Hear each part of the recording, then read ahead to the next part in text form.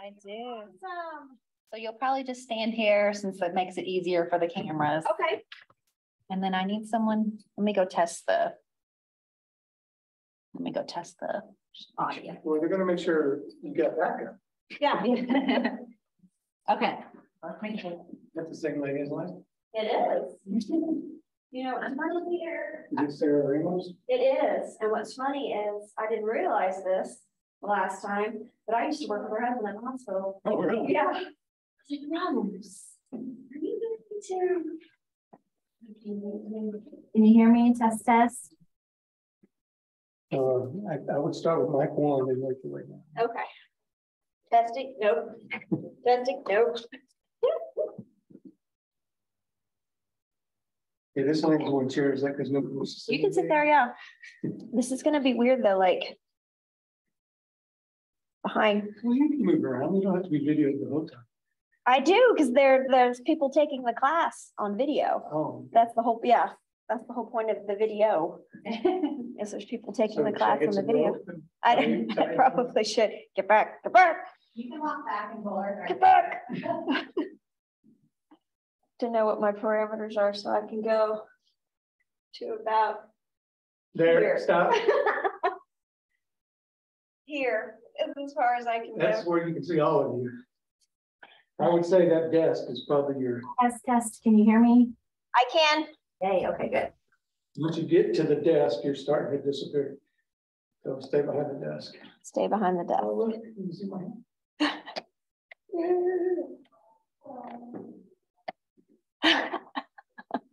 Start away. I want to be like, my You name's, saw him at the football game. yes.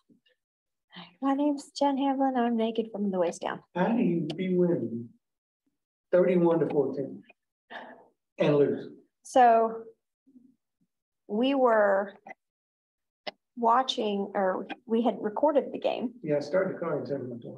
Well, I'm glad that we recorded it because I was able to go tell him we lose this game in overtime. And he's like, okay. But I don't know if this made it better or worse because the whole time he's like, how did we lose this game? And then the wheels started coming off. He's like, oh, okay. We went from being, nationally ranked to being ranked 7th in the Big 12, including behind Texas Tech. And Oklahoma State, and Baylor. I think, and Kansas and Kansas State. I think we're ahead of Iowa State. And I believe that's all.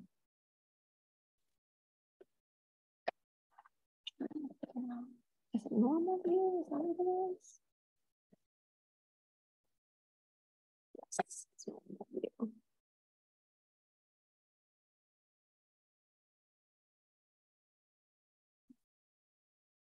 It's not a very good picture of you. The lighting is very Maybe interesting. that's what it is. Yes. The light above you. Yes. Let's see if we can kill that one. Well, not all of the lights are on. No, you need to take that off. Oh, Your face is shining.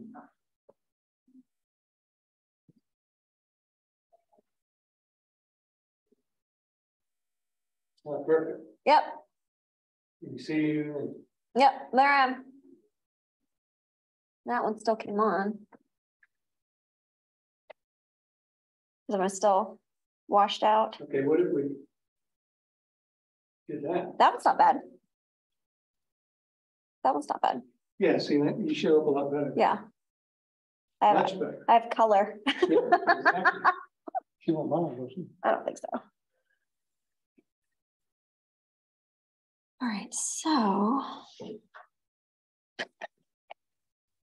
Much better. I'm wondering how I Well, can. if you could just be taller. No, and I'm in heels too. Like,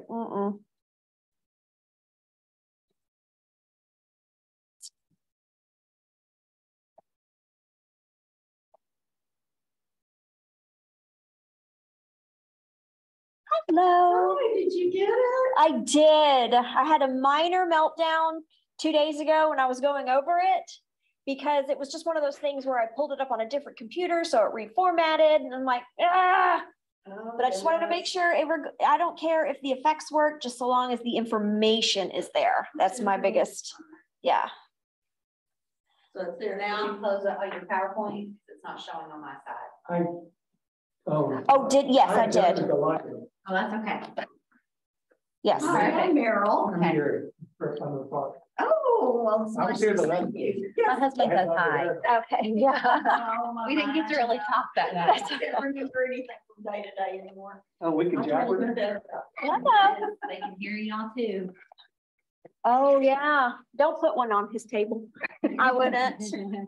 Is it automatically? Or do I have to push the wouldn't button? put one on his table. Okay, yeah, I probably don't want to. Put one. If you talk in the background though, you have to have it because that's the number 1 complaint of people out in Zoom land is they can't hear. Yeah. Well, that's just it. I don't really want to. Okay. She's making the presentation. Okay. I'm security. Yeah. Right. Here's the support group. The football team needs our football team, and somebody's. That was kind of a So Frank was really outspoken about it. I'm sure he was. we lived in Lubbock for 35 years, and neither one of us went to Tech, but my daughter went there, and I taught at Tech for a while. So I mean, just living in the community, you kind of, you root for the home team. Yeah, I mean, we we couldn't be driving to, but I went to UT, my husband went to U of H. But so anyway, that game is always, who do I root for? Yeah. I was kind of glad that Tech won because it's probably their last. Who were all of us? Released at home. Yeah, because they probably won't be playing. Their best friends are right now. Yes. And so they're always pranking each other. Yeah. I think the cutest one though is when they took their pug, and he's a veterinarian. They took the pug into the veterinarian, and they put her to sleep. And I was with Aaron when we picked up the dog. We were going home, the dog was asleep, and it turned out they carved A&M on her chest. Oh, they shaved it. Shaved. You hear stories about that on Facebook. Shaved it. You're lucky I love you because I can't believe you did that to my dog. I was embarrassed though that about that incident afterwards. Yes. I hate the tortillas. I just hate them. Yes. I hated them when I saw them there when we moved there, and I don't even get it. What is the I don't even know. I don't know. The worst thing is started. that pan and knocked over the. That's what she's talking about. Oh, I thought you were Yeah. talking about- Yeah, that there's no excuse for that. But There's then on always the other somebody. You can't hand, blame the whole school because of one church. I know. Mhm. But on the They other will. hand, my daughter was a cheerleader for Tech, and they played Texas in Austin the year she was cheering. And when they were, I assume Tech lost, I can't remember, probably. But anyway, when they were walking back to get into their vehicles or the bus, or whatever, they said that the Texas students are just as raucous to them as the Tech is to them. Yeah. Yeah. That's just being silly. Yes. It's just a game and you take all the fun out of it when you act that way. I don't. It's getting sillier and sillier. Yes. It's okay to cheer. Yeah. So you're good now. I believe I'm good. The only thing that I don't know is, no, I'm good. Because I was like, oh, wait, but nope, it's right there. It should say Jen Freeman, shouldn't it? No. It does on my diploma. Do you want me to hyphenate my name? No. No. I have to get one of those stamp things because I would sure as heck don't want to sign it over and over and over again. How are you? Hi, I'm Meryl. I'm Carolyn Maxfield.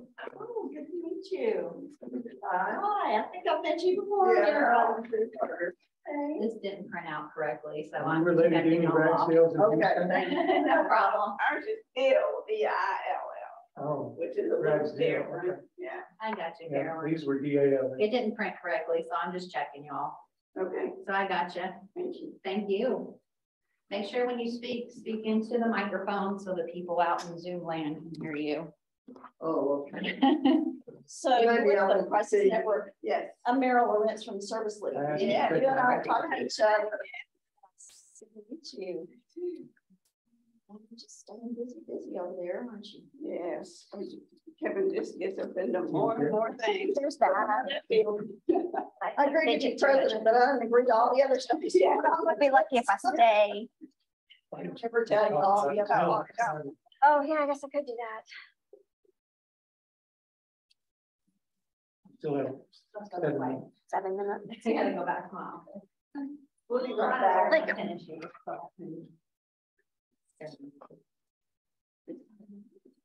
I don't know, teach behind a desk, I would not have brought heels. I'd have done flats. Yeah, right. No, you need to do stilettos. I know, So just to it's get solid. And it's really short. over the hump. Okay, Jan, what are all those letters by your name? Master of. Master of Fun, yes. I have a Master of Science in Family and Consumer Sciences, and I'm a registered dietitian nutritionist.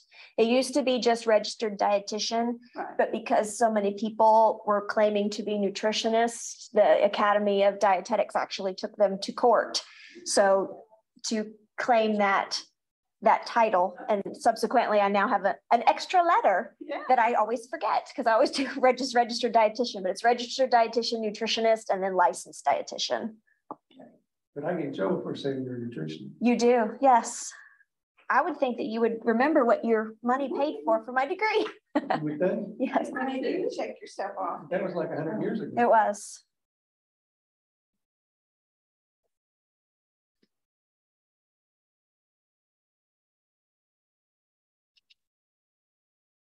It's so quiet. I wish they had like even some elevator music, some nice piano music, something. Wait, what do you want? No, I'll fire up some Pandora. Right. Patty, Carolyn, Patty, Phil. Hi, I've Karen. seen you a couple of times. over Yeah. there. Work on. How soon? I love your top. Oh, thank you. It's my giraffe. Yeah, I like it. Well, is it, they're training a couple of giraffes. I've gotten some giraffes, so. I heard that, won't you? Barbara promised to bring me a brochure, but I haven't seen it yet. Did they have them?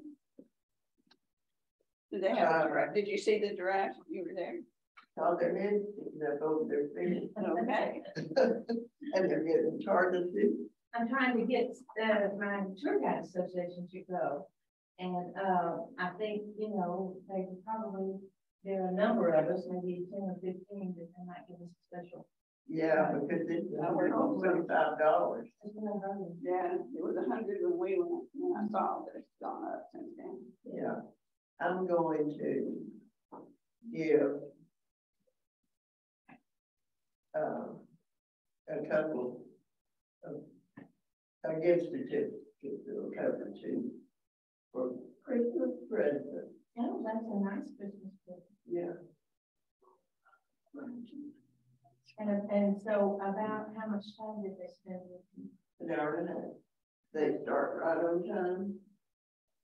And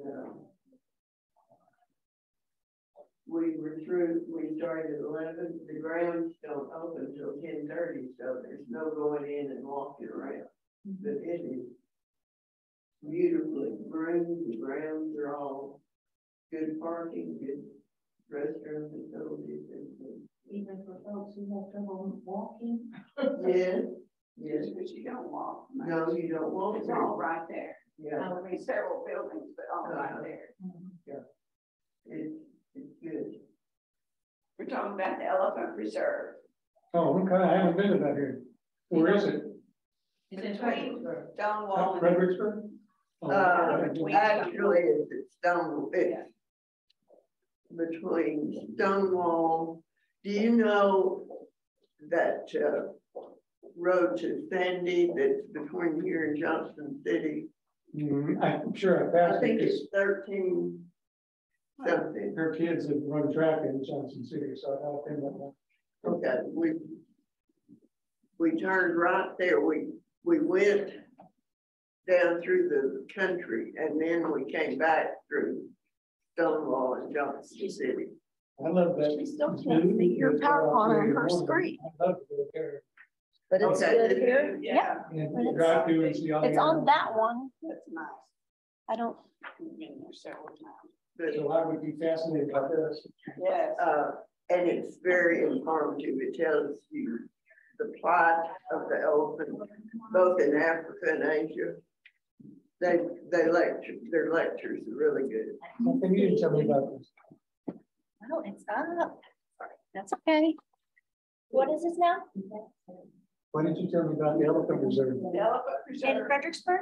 Uh, It's in the packet Outside of that I the, gave you. Yes, Yeah. which packet? let me see. We'll get him another I catalog. know. The Texas Tech packet? Yes, Oh, I didn't see that. it's in there. I owe you money. Yeah. No, I haven't. I have your check. Let me go Let get us it. get I'll going. come right back. Let me make sure But everything's. thank you. Yes. I thought I was very interested. Yeah, you need to go through this group because it's $125 if you go on your own. To the elephant reserve? Yeah. Well, that's what you didn't tell me about. No, I gave you the catalog. So through here, you know, it's Are just, you all related? That's my daddy. Can't you tell? Well, I know who you look take after. Yes, ma'am. I don't know what you're talking about. Yes, that's my daddy. I don't think they were charging that much if you went to yeah, oh, the no. Ollie group. Yeah, No, it was just $25. yeah. So I mean, you I need, would pay that. yeah, But It'd be it well was worth it. worth the trip. I don't have to walk though. Meryl. no, not much at all. I'm excited about the neighborhood. Oh, good, good, good. All right. Yeah, I've got that. Good job. You're You're welcome. Compare that one. Thank you for doing that. No problem.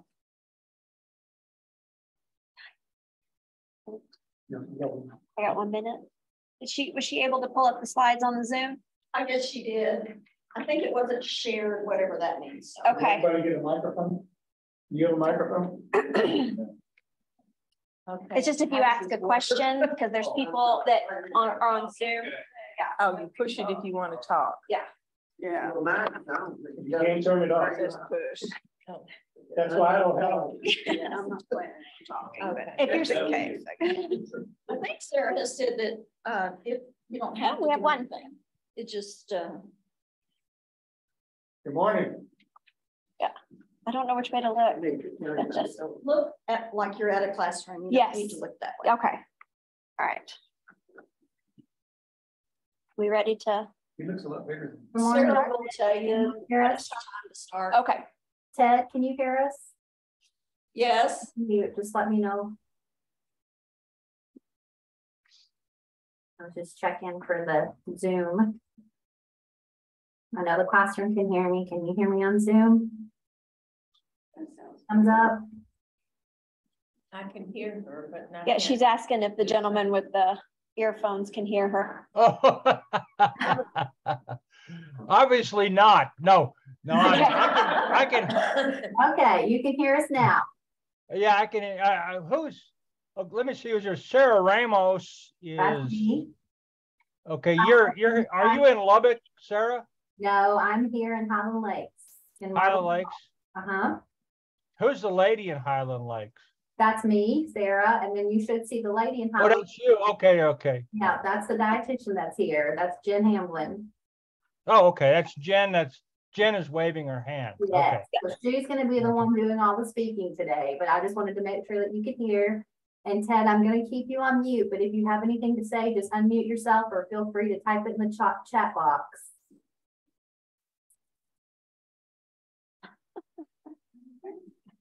Technology is great until it isn't.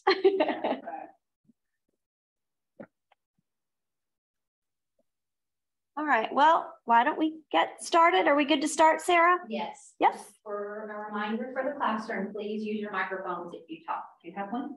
Yeah. Perfect. And we don't have to push it right. No, Right. that's on. Okay. Hey, whenever you're ready. Thanks, Sarah. Oh. Needed talking. question. Is this, can you folks hear me? Yes. Will this presentation be recorded? Yes, it will. It would be accessible by us after the session's over with? Yes, sir. Okay, good. Yeah, Okay, that way yes. okay. They'll email that we can email it out to you. Thank you. Sure. Okay, so this class is for diabetes, pre-diabetes, and carb counting. So if that's not what you signed up for, you're in the wrong room.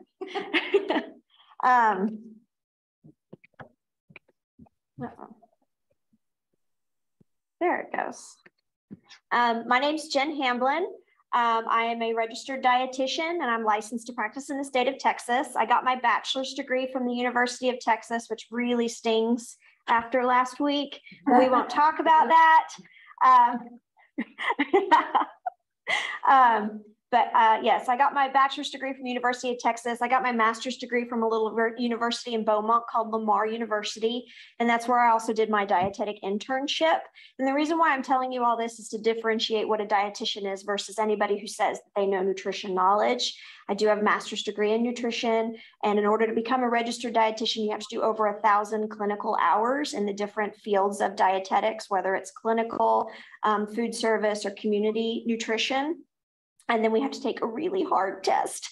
And then every 5 years, I have the option of taking the test again, which would be a nightmare, or I can do continuing education credits. And that's how I keep up with my license and registration and keep up with the research and making sure that all the information that I present to you guys is accurate.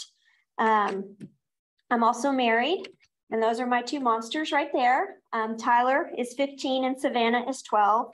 They are eating ice cream to prove that I am not the food police.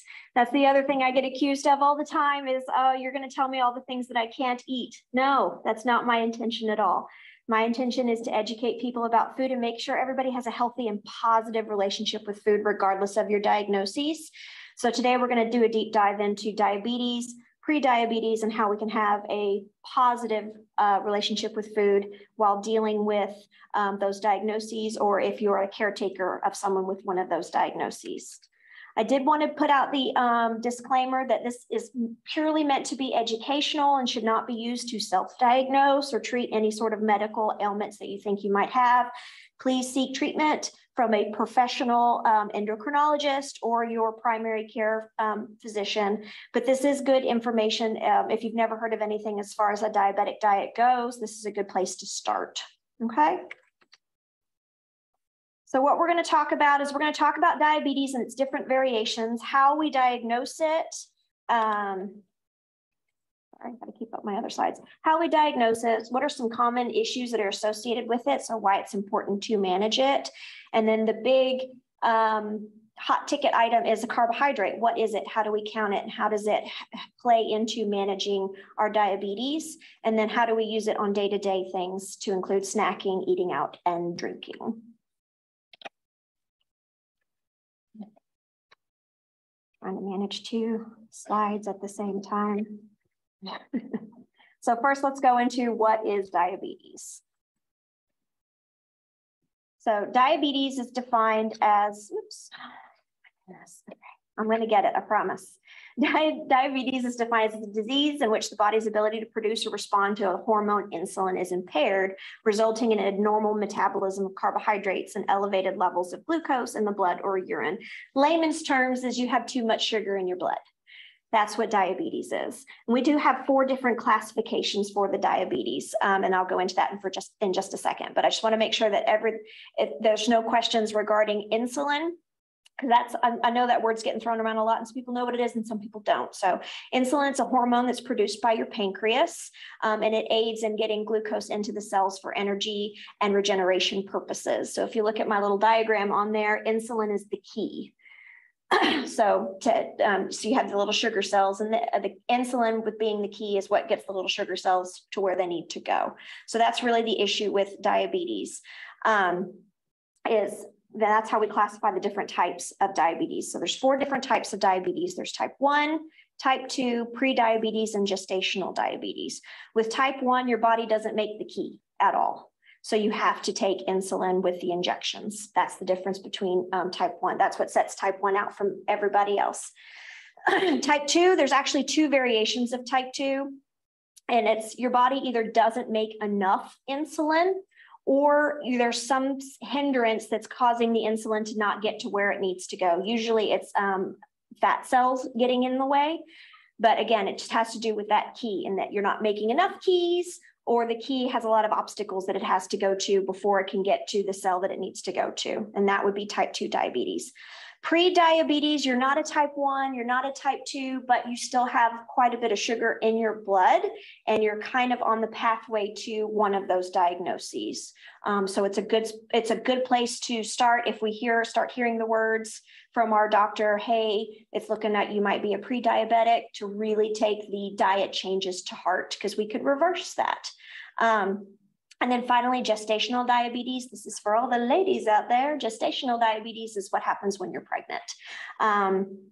It's usually just high blood sugar levels during pregnancy. It typically resolves after birth, but it does make you predisposition to get type 2 diabetes later on. So it's something that constantly has to be monitored. For the sake of this class, we're really just going to focus in on type 2 and pre-diabetes.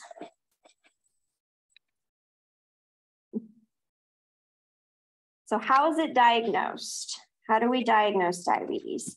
Well, we do a blood test. There's a couple of blood tests that we do. We do fasting blood plasma glucose, and that's what your doctor does when they say you have to have blood work done. Go to the lab, don't drink coffee, don't eat breakfast, and we're going to test your blood levels. One of the things that we're testing is glucose. The other one is a random plasma glucose. This one's not fasting. So this is just, we had the afternoon appointment instead of the morning appointment with the lab. And again, we'll test your glucose that way. The oral glucose tolerance test, this is what we give our mamas back in the day when we were having our babies and we had to drink that sugar juice to see if we were diabetic while we were pregnant. That's what this test is they make mama's shotgun, basically Kool-Aid, and then see how their body processes that high dose of sugar. So that's that test. And then lastly is A1C. A1C is what I like to call your diabetes report card. We're going to go into that more in just a second, but those are the four tests that we use to test for diabetes. There's also a family history. If you have a family history, if you come to me and say, I've been dosed with diabetes, that's probably the first question I'm going to ask you. Do you have a family history of it? Because a lot of times it happens to people that are like, I thought I was eating right. I was working out. You know, I've been healthy as a horse all this time. I don't understand why all of a sudden I have pre-diabetes. A lot of genetics, there's nothing we can do about genetics. I'm never going to dunk a basketball. I will constantly be 4 feet or 5 feet tall. I'm fine with that. Diabetes is kind of the same thing if there's a family history of it. There's also signs and symptoms that we can look for or we're already aware of.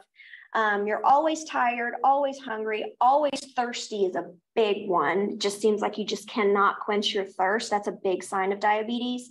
And then of course, subsequently using the bathroom quite often because you're thirsty all the time. Blurry vision, sudden weight loss, the tingling in the hands or your feet, and then non-healing wounds. And I'm going to go into more detail as to why we would have those signs and symptoms, but those are pretty general signs and symptoms of diabetes. Okay.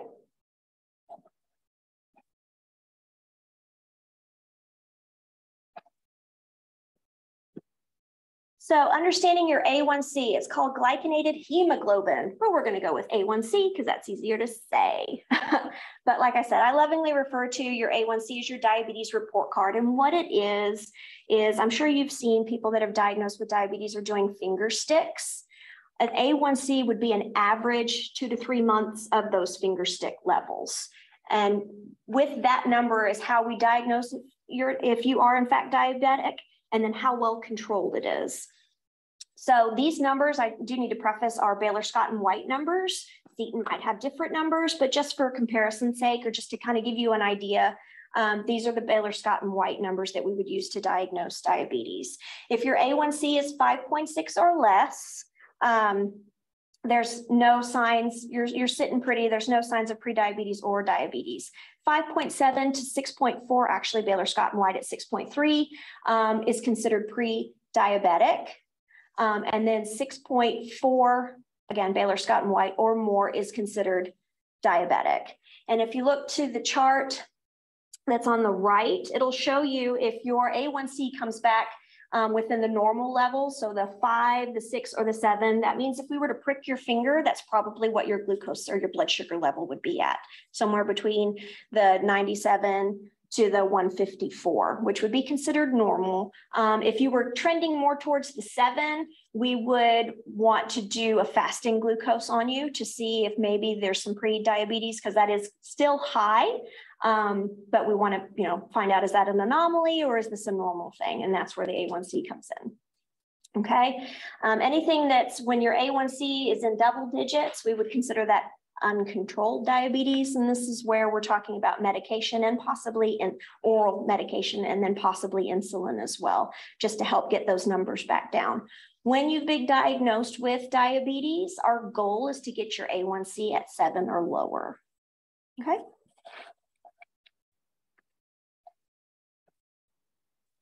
So moving on, common problems with diabetes. Like I said, I mentioned those signs and symptoms earlier, so we're going to dive into those a little bit more. High blood pressure and high cholesterol is a common side effect of diabetes, which puts you at a risk for stroke or heart attacks. Kidney damage, so a risk of nephropathy. Peripheral vascular disease, or PVD. It's a damage to the blood vessels to the legs and the feet. We'll also notice that it takes a longer time for cuts and sores to heal. And the reason why these things are, well, actually, let me go through them all and then I'll explain why. Retinopathy is eye damage that can be caused by either high blood pressure or high blood sugar, both of which can be associated with diabetes. Gum disease and cavities. Your high blood sugar makes your gums weaker, which of course snowballs into loose teeth, bleeding gums, cavities, and then bad breath. And then finally, neuropathy, which is nerve damage caused by the high blood sugar. High blood pressure, blood sugar, and cholesterol damages blood vessels to the brain and the heart. And what I want you to picture as far as diabetes goes is, again, we're talking about diabetes being sugar in your blood. So if that sugar stays there, it actually thickens your blood. So I want you to think of your blood going from a consistency to water to syrup. And just think about the damage that would do, even just in regular, like your pipes at home, just with plumbing, with water versus syrup going down there. Of course, it's going to cause some damage to your piping. Same thing within our bodies with our blood vessels. That sticky consistency, that thick consistency can really wreak havoc on our blood vessels and cause some long-term damage.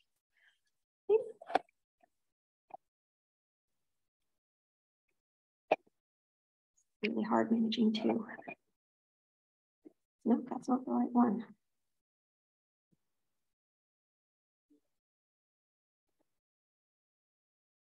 I'm missing a slide. Okay, I'm missing a slide. So I'll just go over it verbally, and it's talking about how we manage diabetes. And I'm going to talk about that before we jump into the carbohydrates. But how do we manage diabetes? Okay, we've been diagnosed, so what happens now? Well, once we get the diagnosis of diabetes, we'll talk about the severity of it, and that's where the A1C comes in. And that's where we kind of sort of plan our attack of how are we going to manage this new diagnosis. The first thing would be medications. Oral medications with type 2 and prediabetes is the first thing that we're going to go to. They help manage blood sugar levels. They keep our liver from releasing too much sugar while we're sleeping. That's part of metabolism. That's the other reason why we like to test your blood sugar fasting before you've eaten anything, is our livers make sugar while we're sleeping. There's nothing you can do about it. Everybody's does it. But if we're a diabetic, it's still sugar in our system that our body's not processing the way it should. So the medication can help regulate how much sugar our liver is making while we're sleeping as well. It helps the pancreas to release more insulin, or more keys, so to speak, to help manage that blood sugar level. It helps the muscles or the cells receive those keys better than they are. And then a lot of them just basically mimic the insulin. And then lastly, as far as medication goes, would be the insulin injections. Everyone, when they come to see me, they're like, tell me what I can do to just stay off the insulin injections, because I don't want to do the insulin injections. And again, It's good to have them. It's better than nothing as far as management goes. And yes, diet can help, but sometimes insulin injection is just the only option that we have. If your body's not making something, we have to give the insulin injections to substitute it for that thing that it's not making. Exercise is very helpful as well. 30 minutes every day is what I like to recommend for my patients, because exercise is our body's natural way of bringing down that blood sugar as well.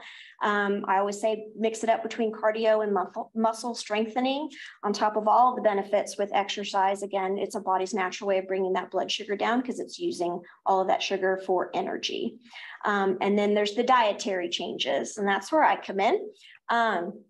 For the dietary changes, you're going to want to be able to identify what a carbohydrate is so you can count them to make sure that you're not overdoing it or underdoing it throughout the day. You want to eat consistently throughout the day. You'd be surprised how often when you come to see me, how often I'm telling you you need to eat throughout the day to help keep a nice steady blood sugar level. Don't want to skip meals. That's a big one for sure. We get busy, stuff happens. I get it. We have to plan for it though. We can't just skip a meal. So that's where making a meal plan really comes in handy, making sure that it's including whole grains, fruits and vegetables, lean, low-fat protein sources. Want to limit that salt intake just overall because it helps keep the blood pressure low.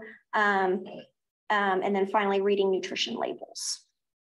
So I apologize for not having that slide in there. I don't know why it was missing, but that's what you were missing. Okay, so now we're moving on to the carbohydrates.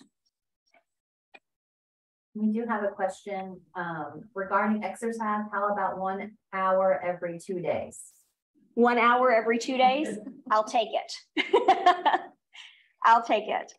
Just so long, I want to say it's like 150 minutes a week or something. And I'm like, that just seems like a lot of math. It seemed a lot easier to just tell people 30 minutes a day. But however you want to break that up, the biggest thing that I would recommend is to make sure that we're alternating between cardio and muscle strength training. Cardio obviously keeps our heart nice and healthy. It helps with the blood flow.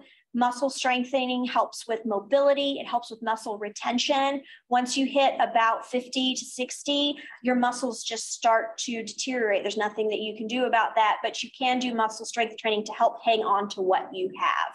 So I really, really stress alternating between the cardio and the muscle strength training.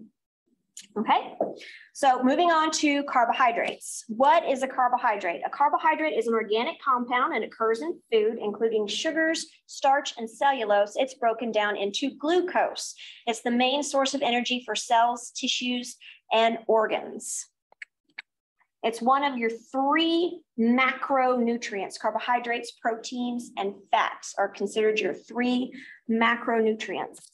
It is not the source of all of your problems. It seems like every diet, the first thing they say is, well, it's probably too much carbohydrate. Maybe it is, but that doesn't mean eliminate it completely. And here's why. Carbohydrates is our body's preferred form of fuel. I always like to compare our bodies and carbohydrates to a car and gasoline. Carbohydrates, like our body's gasoline, it's what get our motor running. Can cars run off of other things besides gasoline? Yes, our bodies can run off of other things besides carbohydrates. But for optimal performance, the ideal way of fueling our bodies is to make sure that we're taking in carbohydrates.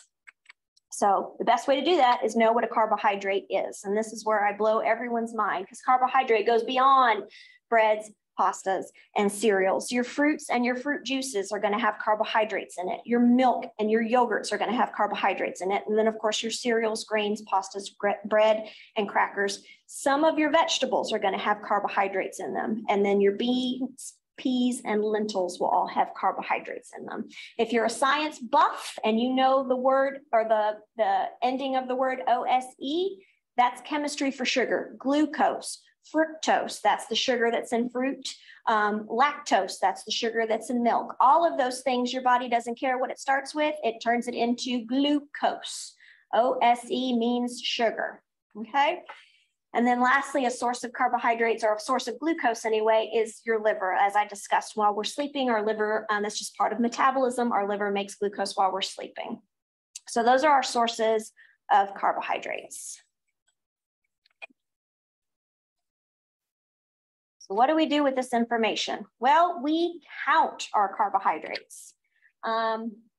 actually, yeah, that came out pretty good. I will do the best that I can. I want to point so bad, but I have to stay on camera. But I want to point so bad. This is how we count our carbohydrates. And this is how we make what I call your carbohydrate budget.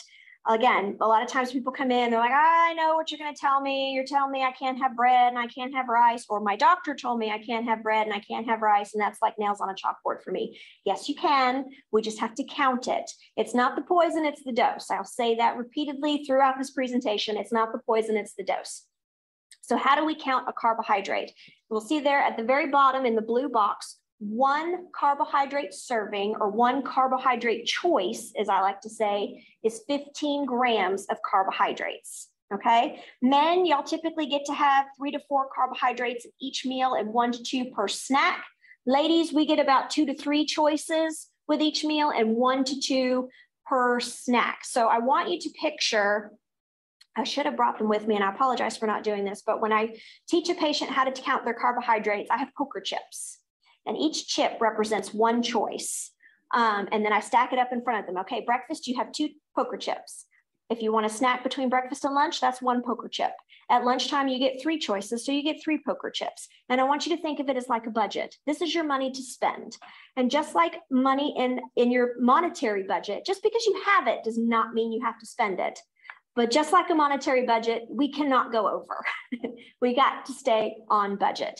The other thing I get asked, well, what if I save all my breakfast budget and then let it roll over? Doesn't work that way. If we don't use it at that particular time, we lose it.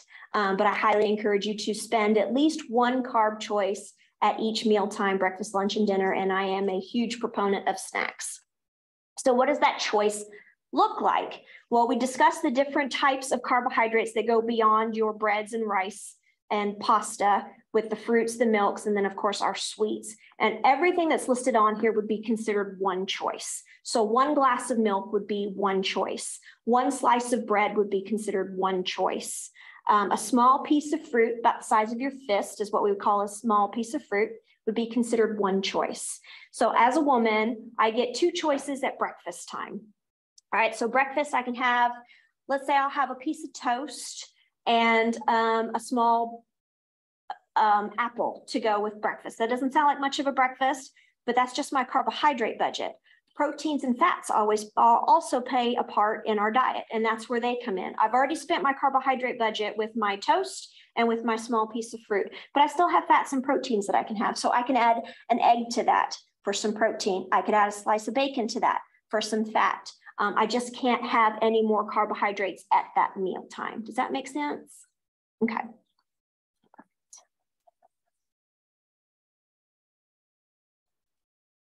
All right, so what if you don't have a cheat sheet and you're stuck with reading the nutrition labels? I'm going to show you how to do that. So right here, I have your typical, what your nutrition label looks like. And just for ease of math, we're just going to look at 2 things when we're counting our carbohydrates, because that's all we're focused on right now. Yes, there's lots of things listed on there, but when we're talking about counting our carbohydrates, there's only 2 things we have to look at on a nutrition label. The first one is the serving size. Unfortunately, these labels are not for the whole package, and I just think that's mean, but we got to work with what we got. So this particular label is for a 1/2 cup. I don't know what it is, so we'll call it cereal. We'll say this is a 1/2 cup of Cheerios, okay? So for that 1/2 cup of Cheerios, the other thing that you want to look at is total carbohydrates. That's it. Those are the 2 things we're looking at when we're counting carbohydrates, is serving size and total carbohydrates. Yes, there's dietary fiber. Yes, there's sugar. There's going to be sugar, alcohol, added sugar. There's going to be all kinds of stuff that's listed underneath total carbohydrate. But the reason why total carbohydrate is big and bold is because that number that's next to it incorporates all the numbers that are listed underneath it. So again, for ease of math, the only thing that we're looking for when we're reading nutrition labels for counting our carbohydrates is the serving size and the total carbohydrates. So we're going to see who are my math buffs in here. So my 1/2 cup of cereal has 37 grams of carbohydrates. So how many choices would that cost me? 2.5. 2, yay! I love it. Yay! Exactly. And that's how I want your brain to work when we're looking at counting these carbohydrates. If you want some practice, don't go to the grocery store because that's incredibly overwhelming. Go to your pantry, go to your fridge, go to your cupboards, get a Sharpie and look at the stuff that you're already eating. We're just looking at two things, the serving size and the total carbohydrates. And that's how we'll know, is this something that's a really starchy, a really high sugar food? Am I eating a lot of it? Maybe I should make a substitute for that. Or, hey, this is kind of a low sugar option. Maybe I should eat more of this. Just be more aware of how much sugar is in the particular things that you're already eating at home before you hit the grocery store. I also have a cheat sheet for you so you don't have to do the math. That was mean, I know, I'm so sorry, but there's your cheat sheet. And it takes the math out for you. So with the 37 grams, if you look at the carb choices or the carbohydrate grams / choices, it falls between that 36 and 2. So it tells you that it's 2.5 carb choices. So it does the math for you. But it's really just counting in increments of 15.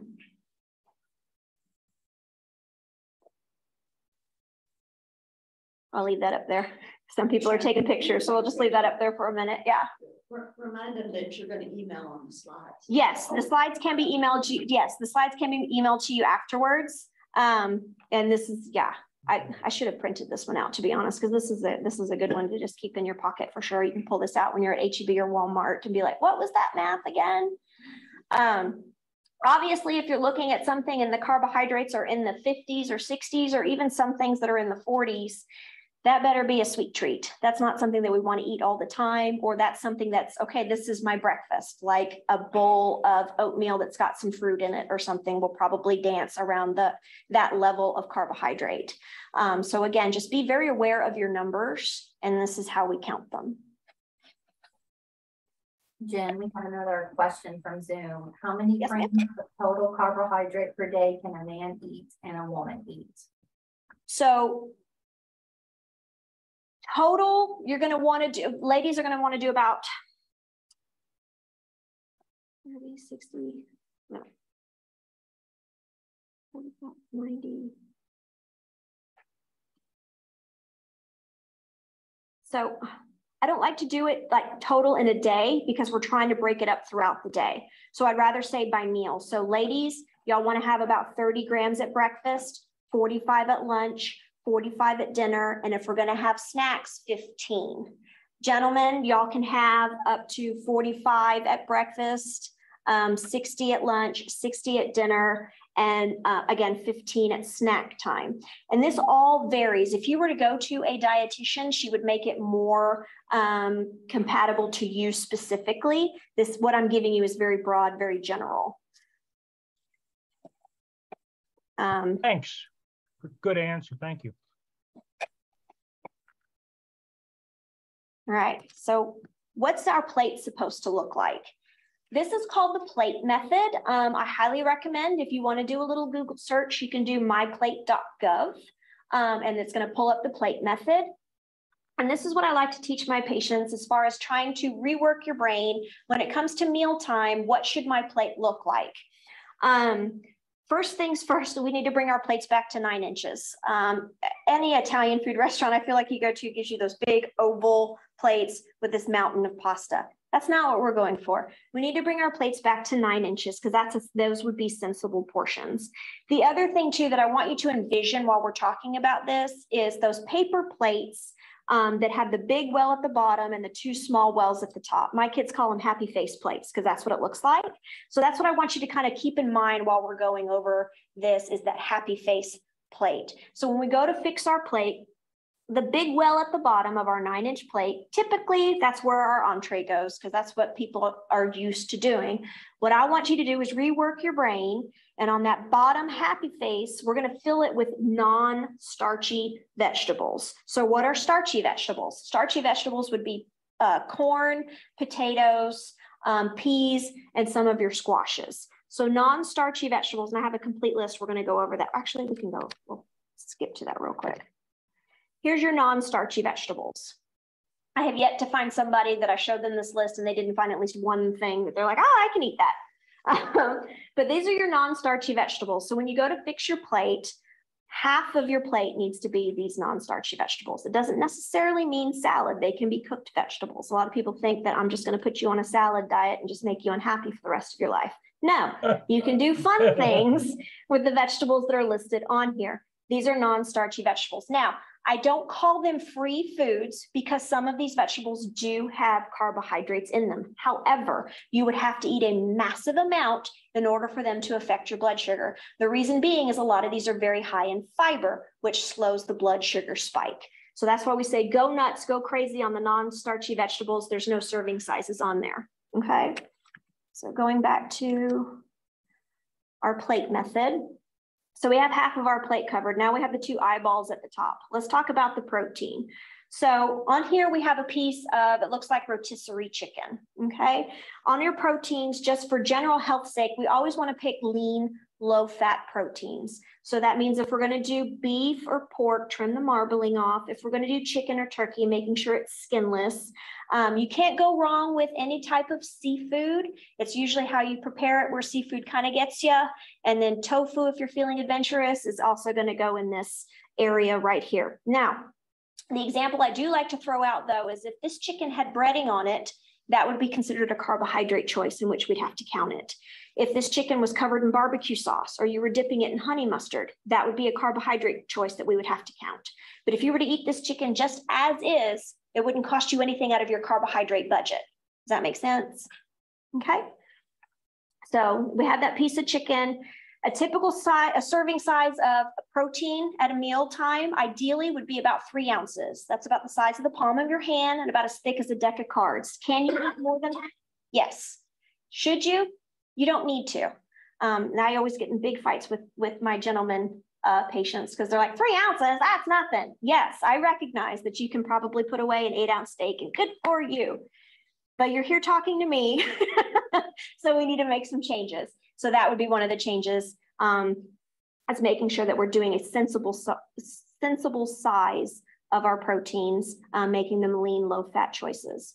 And then lastly, our carbohydrates, and that's just mashed red potatoes. That's right. I'm telling you, you can eat potatoes and you'll live to tell about it.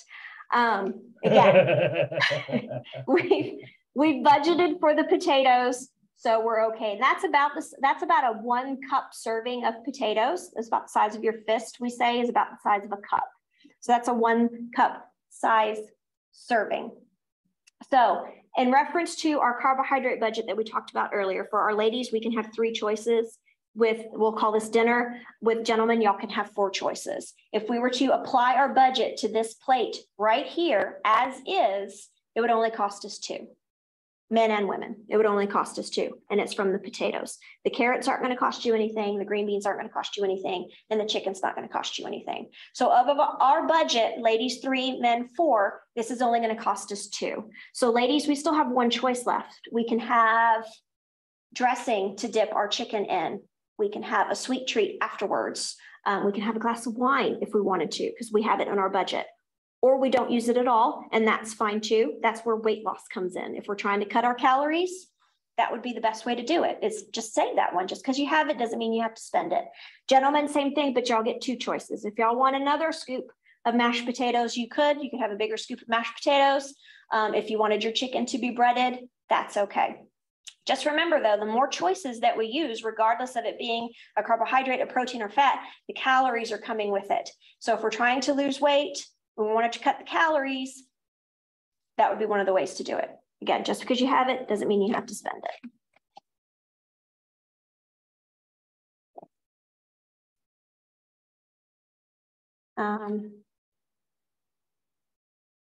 We talked about that one.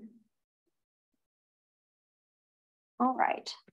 So this just, again, is another handout that kind of helps fill in that happy face plate, and it's all on 1 piece of paper. So I talked about all of it, but just again, just to go over it one more time. The non-starchy vegetables is your big smiley face. Your protein is a 3-ounce portion of lean, low-fat protein, and those are your choices there. Oh, I did leave out, I'm glad we went over this, your peanut butter, your low-fat cheese, or your low-fat cottage cheese are also going to fall in that protein category. So if you're a cottage cheese and fruit eater in the morning, that's one of my favorite breakfasts. The cottage cheese isn't going to cost you anything, but the fruit would count towards your budget. The carbohydrates, kind of feel like we've covered those. And then lastly, fats. I do get asked about this a lot of time. What's a healthy fat? What should I use as far as my cooking and all of that stuff goes? Healthy Mono or polyunsaturated fats are the best way to go for your healthy fats. So that's going to be your avocado oils, your canola oils, your olive oils. Those are all going to be considered your healthy oils. Your saturated fats or your pretty calorie punched fats are going to be your butter, your bacon. If you cook in coconut oil, please stop doing that. That stuff is very high in saturated fat. It's great for your hair though, so don't throw it out, just use it for something else. And then lastly, trans fat. If we go back to the nutrition label that we went over, trans fat is going to be listed on a nutrition label. It'll say total fat, saturated fat, and trans fat. We always want trans fat to be zero. Trans fat's that one that clogs our arteries and causes heart disease. So anytime trans fat can be zero, we're good to go. And where are we going to find trans fat? Of course, in all of the sweet treats. So our donuts, our pie crusts, the biscuits, the one that pops, cookies and chips. It's usually the store-bought stuff, not so much the homemade stuff. And it's just, again, to prolong the shelf life, but it has that trans fat in it.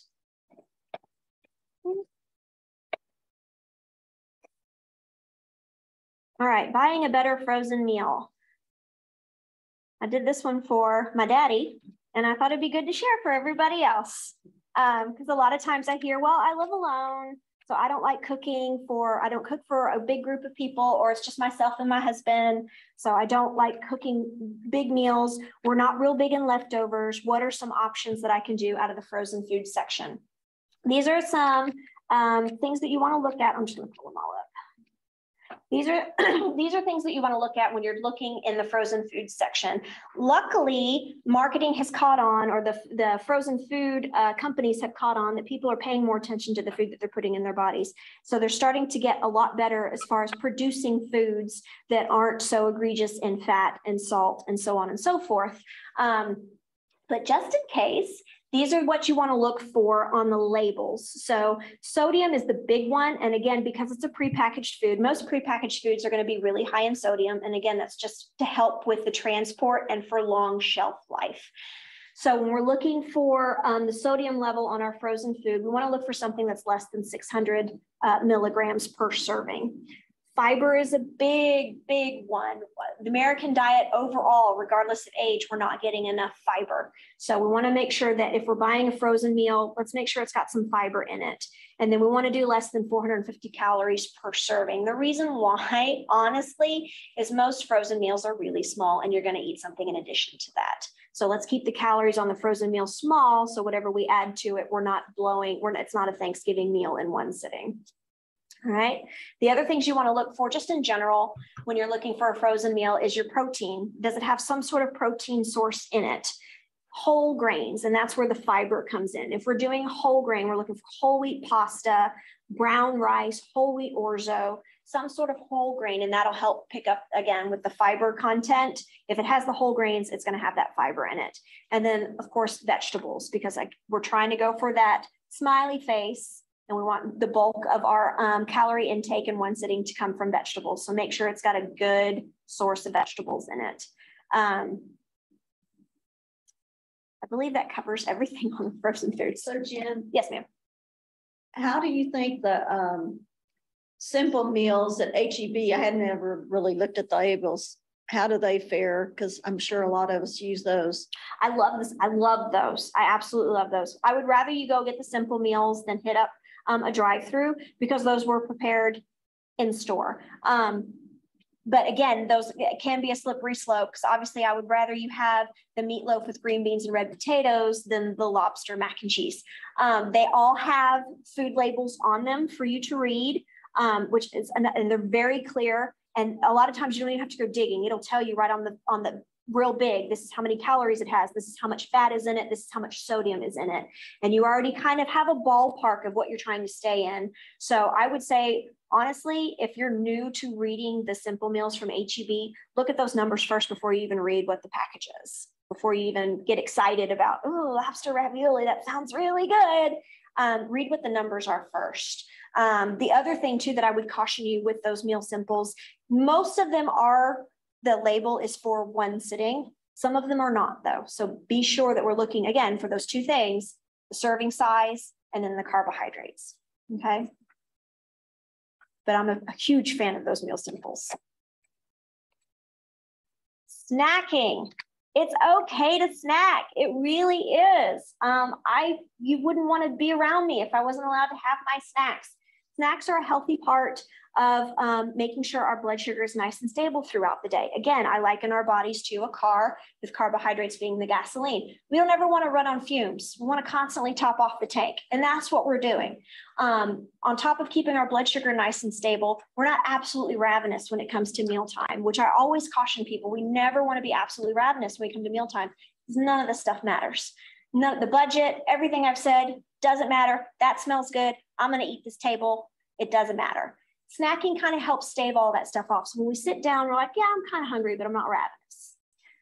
But it is something that we need to plan for. If we plan for it, it'll help us eat smaller portions at meal times. It can be a meal replacement. I do hear a lot, well, I'm on the road all the time, or I wake up late, or what, and it just helps incorporate healthy eating habits into your already existing lifestyle. It helps keep your blood sugars stable. Like I said, you always want to pair a carbohydrate with a protein. I'm going to show you how to do that in just a second. And then when we're planning on snacking, it helps to plan to eat something every 4 to 6 hours. I hear a lot, I'm only really a 2-meal person. That's totally fine. Or I'm only a 1-meal person. That's totally fine. Snacks can save you if you plan on eating every 4 to 6 hours. Okay, we'll talk about what that looks like. Okay, so here is my snack list. I love this snack list.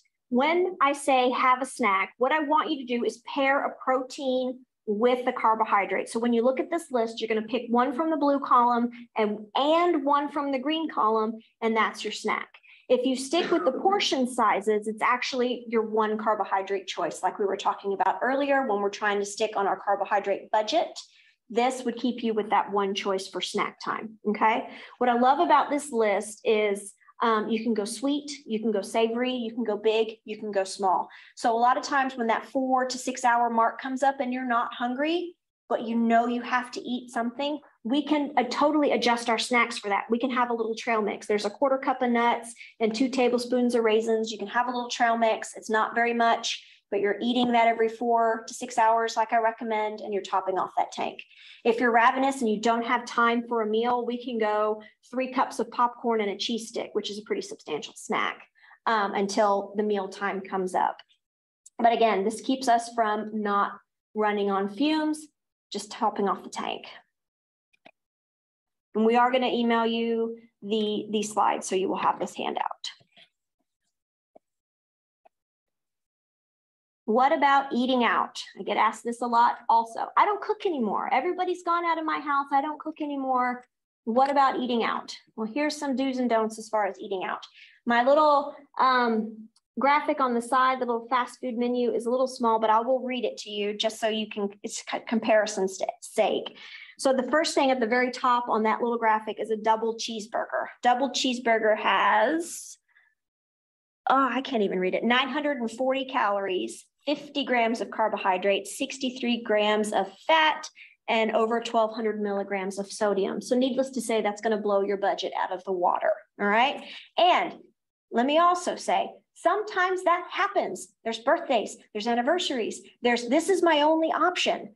I understand those things. It's just when we have that happen more than once that it becomes a problem, okay? So if we're making conscientious efforts to, even when we go out to eat, making healthy choices, it's gonna require a little homework on our part. So that's where I have, do your homework prior to eating out. We're blessed here in Marble and Burnett, and hopefully in Lubbock and wherever else everybody's coming in from, that all of our chain restaurants, their information is posted online. Love it or leave it, it's posted online. If it's someplace that you go a lot, I have a lot of people every day, I have lunch at Chick-fil-A. Well, that's great. You should know their menu backwards and forwards to include the nutrition information. And that's the homework that I'm talking about. Pull up that nutrition information, look at what you're eating, read it just like you would a label in the supermarket. Are you making the most healthy choice within your restrictions, your self-imposed restrictions that you can. And if not, what are some of your options? If you're at a restaurant that doesn't have their stuff posted online, what do? Healthy choices just right off the bat would always be fish, skinless chicken, or sirloin. If we're for our protein choices, we want to do it baked, broiled, or grilled. Obviously, we don't want to do fried or anything doused in cheese. Yes, those are good options. If it's a special occasion, go for it. But if this is something that we do pretty regularly, then we need to make healthy choices pretty regularly. Try to limit your use of sauce, gravies, and dressings. Ask for that stuff on the side. I'm a huge proponent of this. I grew up in the restaurant industry. Thank you, Daddy. That's your money. Get the food prepared how you want it. So if that means asking for the gravies on the side, if that means asking for no butter, if that means asking for special exceptions, do it. It's your money. And it's also your budget. Remember your carbohydrate budget. Remember the plate, the happy face plate, and try to match it as best you can. Eat slowly and undistracted. Again, this is for day to day, not special occasions. Special occasions, it doesn't matter. None of this matters. But eat slowly and undistracted. Don't eat in front of the television. I'm not a fan of people who eat in front of the television. And I'll give you an example as to why. I remember going on a date with my husband in college, and we went to an Italian food restaurant. And this was back when I had a metabolism and I could eat anything that I wanted. So of course I piled away the pasta and the bread and everything.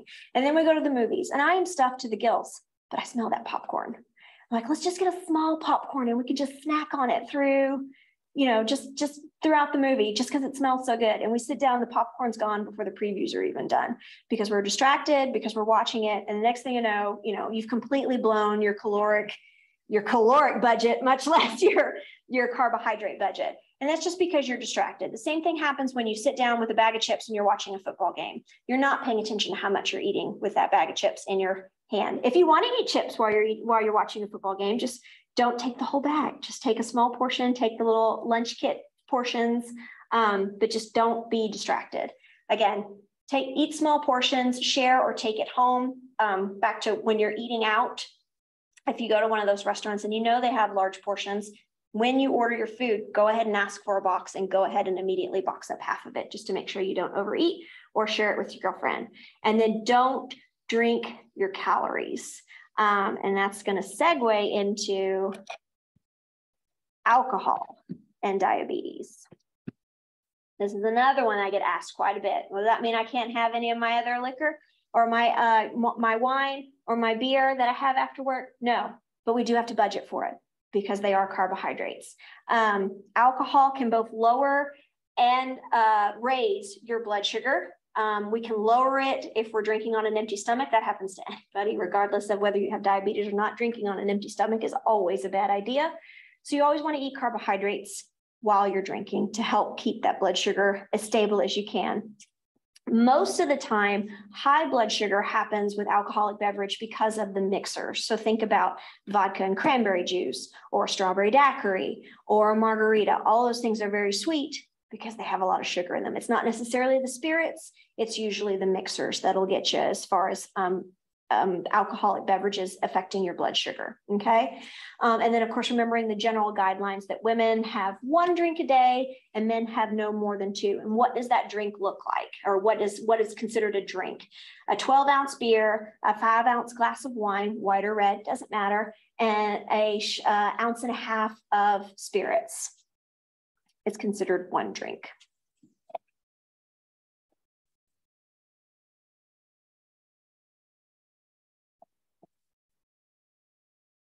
Okay. We do live in the day and age of apps. So people ask me what apps I recommend. Before I go into this, I will preface, I am not sponsored by any of these apps. These are just the ones that I have found that I like. I will also preface that all of these apps are completely free. So I encourage you to put them on your phone and play with them. And if they're not for you, then take them off. You're not out anything. Of course, they're all going to say, we have the bonus package or the pro package. They're fine just the way they are.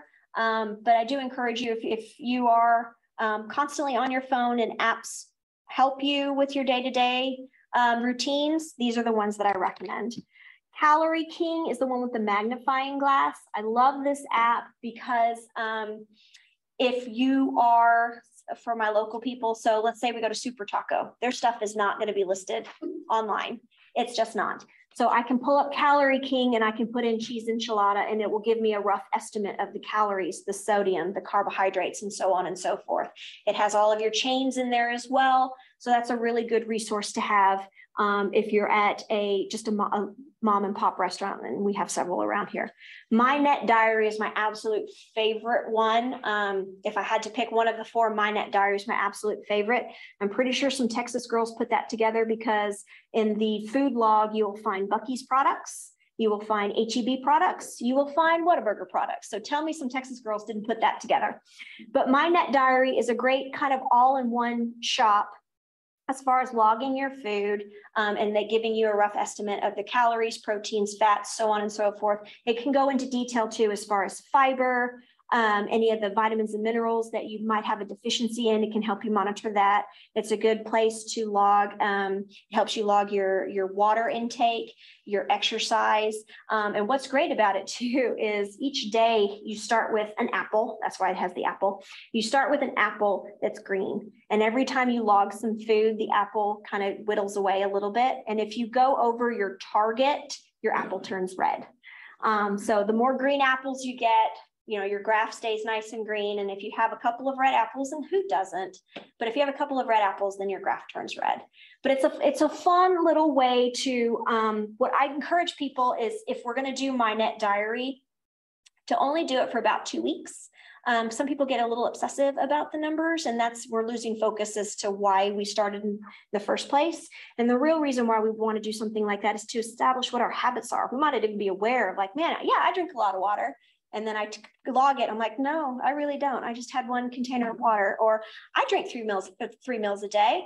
And then I go to log it. I'm like, man, I really don't eat 3 meals a day, or I'm not getting enough calories, or I'm not getting enough fiber. It's a good way to identify those habits, good or bad.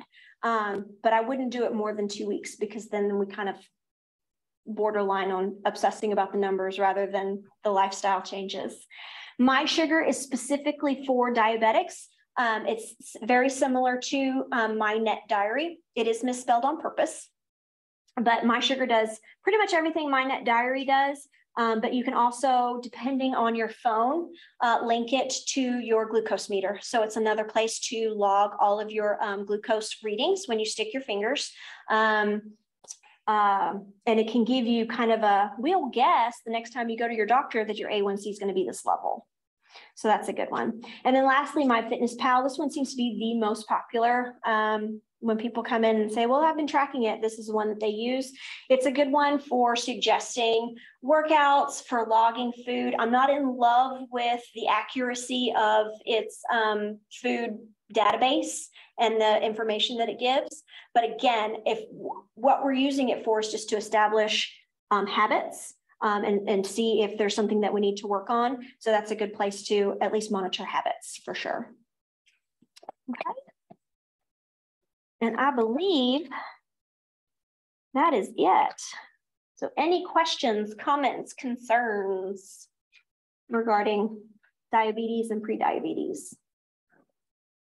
Okay, so just because we have our email on your form, does that mean we will automatically get the email, or do we have to somehow, in addition to it's being there, request it? If we have your email on this form, I believe it will be sent to you, yes. Okay, the slides will. Yes. Yes, ma'am.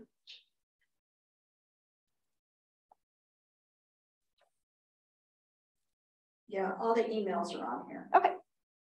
So you might want to just check before you go that it's accurate. Yes. I did realize when we were talking about the blood sugar levels and the finger sticks that I completely didn't, I went in on A1C and I didn't talk about the finger sticks. And I'm very passionate about that because it drives me crazy when people come in and they're like, yeah, I stick my finger, but I don't know what that number means. Like you're sticking yourself, you should know what that number means. So when you stick your finger to check your blood sugar level, first of all, you always want to do the side of your finger, not the pads of your finger. Mainly so you can still use the pads of your finger, but there's also a blood vessel that runs down the middle. And if you were to stick that, in the unlikely event that you stick that, it's going to be a geyser. So to just make things a lot easier, you want to do the side. Sides of your finger tend to be a little bit rougher anyway, so it doesn't hurt as much. But when we're taking that reading, a normal glucose reading, it varies from, you know, hospital, doctor's office, whatever, but a normal glucose reading would be somewhere between 80 and 110. If you've been diagnosed with diabetes, our goals for you is fasting when you wake up and you test your blood sugar before you eat anything. We want that number to be less than 130. And then when you eat a meal, we want you to check your blood sugar an hour to 2 hours after eating, and we would want that number to be less than 180. So that's what those numbers mean. As far as bottoming out or having an episode of high blood sugar or hyperglycemia, typically with pre-diabetics and type 2 diabetics, they don't bottom out. They don't have hyperglycemia too much. It's usually the other direction that they have issues with. And what I would consider hyperglycemia is anything over 300 for consecutive days. If you are checking your blood sugar and you're noticing it's over 300 and you don't really know why, let's first think about the diet. Did I house a cake by myself or a pint of ice cream by myself? That's probably why it's high. But if there's no reason, there's no real reason that it would be that high, drink a glass of water and go for a walk. Remember, I said exercise is our body's natural way of bringing that blood sugar down. So go for a walk for about 30 minutes and recheck it. If it's not coming down, again, record it. If it happens again the next day, we need to give our doctor a call. Because a lot of times too, one of the indicators of infection or illness within diabetics is a high blood sugar. Even though you're following your diet to a T, you're taking your medication to a T, but your blood sugar is still high. It also might be indicative of we need to adjust your medication because what we're doing is not working anymore. So we're going to have to rearrange some things to find something that better manages your hyperglycemia. Hypoglycemia, that varies. I have had a couple type 2 patients that have bottomed out. I had one bottom out in my office. That was terrifying. And that varies from person to person. I've had some of my patients say that they can feel the shakes at 70, which is still kind of sort of dancing around normal, but they swear they can feel the shakes at 70.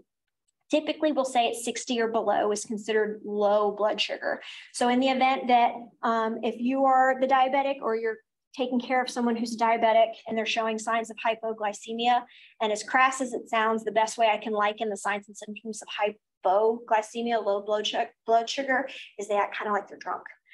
They're slurring their words. It doesn't really make sense. They can't walk real straight. They're real tired. Check their blood sugar. I'm sorry? Shaking. And they're shaky. Yes. A lot of times they're shaky. Most of my diabetics can tell me I can feel it. I can feel it going low. If you or someone that you're taking care of is expressing those thoughts, we need to get orange juice and we need to test our blood sugar every 15 minutes. If it's not coming back up after a glass of orange juice or a Coke, I even had one lady that carried around those little, it was so cute, the frosting that comes in the little pipings that you do like decorative stuff on cakes. She carried that in her purse because her husband said it was just easier to squirt that in her mouth than trying to get her to drink orange juice whenever she was having episodes of low blood sugar. So it depends on your preference. They do make products of glucose tablets. They don't taste that great, but it's whatever you can get yourself or the person that you're taking care of to take in that instance when they're really not all together, and then constantly checking their blood sugar every 15 minutes. If it's not coming up, we need to go to the emergency room because something's up and it's out of our hands. We've tried everything in our toolkit and that's not working, so we need to go seek some medical help. Okay. Does Ted have a question? Yeah. Yeah. Do you have a question, Ted, or are you just stretching? He took his microphone off. Oh, he did. Yeah. I mean, his earphone. Yeah. Okay. We're gonna say Ted's good. He's had it, yes. There. Everyone's good? Everyone's good. Yeah. Does anybody have any questions? I just want to say that from everything you said, your dad sounds like a great guy. Yes. And modest. So you mentioned the sizes of plates. Yes. How they've changed over the years. Yes. So recently had an occasion to find some little bowls and plates from the 70s because we were celebrating a big anniversary. And I found some at some antique stores and compared them. to what Oh, yeah. we eat on all the time. Oh, And yeah. it's a huge difference. Oh, yeah. Or like as some of you have your mother's china or something like Mhm. that. It's just amazing. Yeah. Yeah. What the difference is. And you put your food on your plate and you think, oh, that's not much, but it's because the plate is so big. Right. Absolutely. Absolutely. My son is very much an athlete, so he eats every 15 minutes. It's constant. And we went to breakfast and he ordered a small orange juice and they brought out the little 4-ounce glass of orange juice. And he's like, I'm going to drink this before she walks away from the table. And I'm like, well, that's what normal people drink, darling. You don't have to drink 32 ounces of orange juice. It's just, that's all you need. That's the proper serving size of orange juice. So again, it's not the poison, it's the dose. Well, thanks, Jen. You did a great job. Thank you. Thank you. Thank you. Thank you. Yes, thank you very much. Everyone have a great day.